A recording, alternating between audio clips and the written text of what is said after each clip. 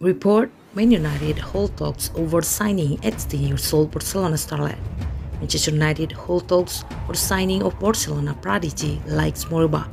According to 19min.com with Liverpool Echo, Manchester United have held talks over the possibility of signing teenage midfield prodigy Ilaix Moriba from Barcelona this summer.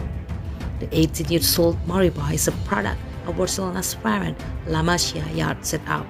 The teenager made his first team debut under Ronald Koeman earlier this year and quickly became a regular in the senior setup, finishing the 2020-21 season with 18 appearances in which he managed a goal and 3 assists.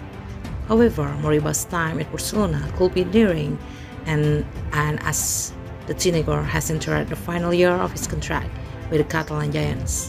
While talks have been ongoing for a while, a resolution has been not arrived at, leaving the Barcelona chiefs fed up over the midfielder's demands, it expressed.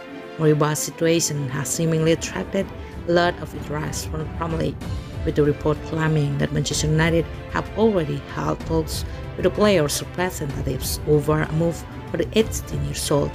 In addition, Chelsea and Manchester City have also been involved in talks, while Liverpool are also in negotiation. Furthermore, the report also adds that Moriba has also been offered to the likes of Leicester City, West Ham United, Everton and Wolves, while Tottenham and Arsenal are also among clubs in talks with his representatives. While Moriba is a player with plenty of potential, the rumors of so many clubs being in talks to sign him could very well be a tactic from Barcelona or his agents in order to drum up interest in the youngster.